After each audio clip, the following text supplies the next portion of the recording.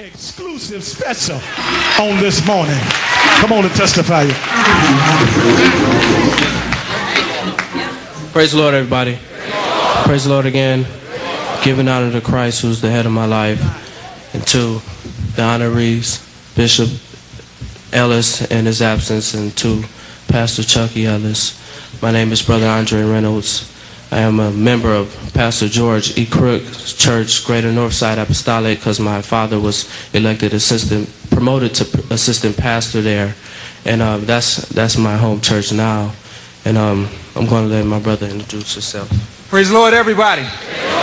Truly, we give honor to Jesus Christ as the head of our life, to your fine pastor here in his absence, Bishop Ellis, assistant pastor, Elder Charles, to my own very fine pastor, District Elder George Price. I bring you greetings in the name of Jesus. Truly today, I can say that I'm blessed today. I thank the Lord because on Monday night, me, my brother, and sister who's not here, we came face to face with death. Hallelujah. We were at the store, and coming out of the store, I got in my car waiting for my brother to come in the car, and a young man started walking towards the car from around the 7-Eleven, and he just looked kind of strange. So I looked up at him, and he noticed me, and he proceeded like he was going to go into the store. But he stopped in front of my car, and he started swearing at me and asking me what was I looking at. My brother was getting in the car at the time, and we just said, come on, let's just go ahead and leave this alone. We get out of here. But that young man hurried back to the car. He ran back to the car real fast, and we pulled out onto the main road, Southfield Road. And as we looked in the rearview mirror, we noticed this car coming out. It had no lights on, and it just started following us.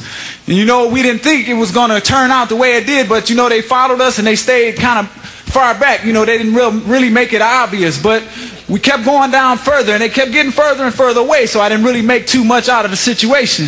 But we had to come to a light, and they came up and they pulled right next to us. But thank God there were some other cars around at that time. They didn't do anything, so they let us pull off again.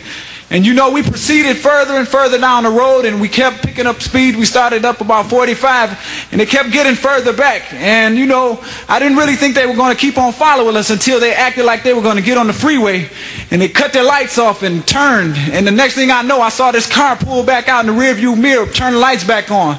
We still kept getting further and further away, but it got out a little bit out of my sight, and I had to go under underpass. And when I came up, they couldn't see me, so I just stepped on the gas as hard as I could.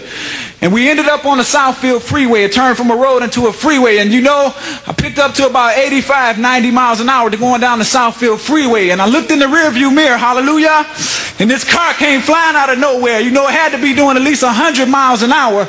Came by, and it was picking up speed quickly. And my sister and my brother, we were back there, and we was just thinking of calling on Jesus. We didn't know what was about to happen, hallelujah. But I kept going, and I kept going, and it kept getting further and further, closer and closer to me, excuse me. And as they come up right behind the car, I saw them in the rearview mirror. The Lord allowed me to think to slam on the brakes as soon as they get next to me. And they were coming so fast, I really didn't have too much time to think. And they pulled right up next to me. I slammed on the brakes, hallelujah. When I slammed on the brakes, a bullet came flying through my window, hallelujah. Shattered the glass, hallelujah, hallelujah.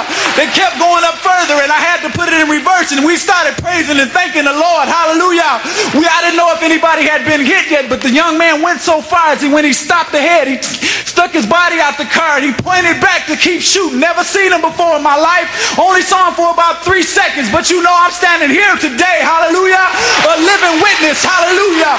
Just like Shadrach, Meshach, and Abednego, the devil tried to kill him, hallelujah, but God was right there in the car, hallelujah. He was right there with us, hallelujah. He's my brother, hallelujah, hallelujah. Thank you, Jesus. I just thank God right now for sparing my life. I looked at my brother's head when the bullet crashed through the window, and I said Jesus, and I started speaking in tongues, and the bullet hit me in the chest, and I froze up like this, and I still was praising God. And then I said, Danny, I'm hit, but I don't know if the bullet sunk in. And then I unfolded the bullet.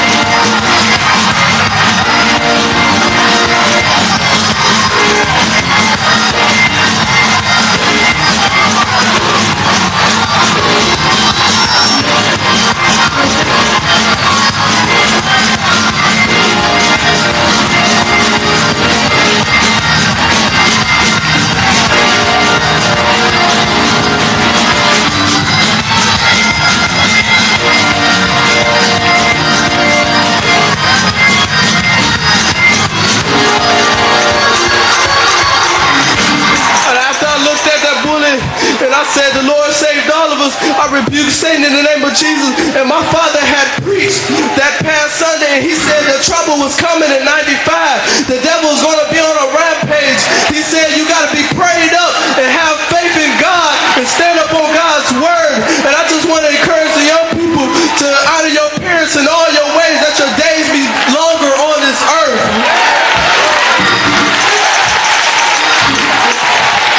Hallelujah. Look at somebody, tell a neighbor, he's a bulletproof God.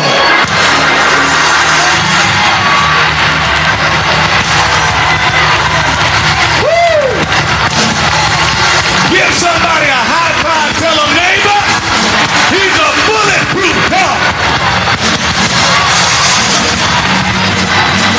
Hey!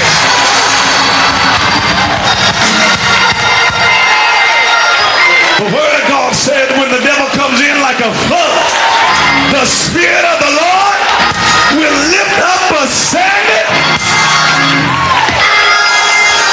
I like what the young man said. They like Shadrach, Meshach, and Abednego. But there was somebody that got in that car with him. Songwriter said he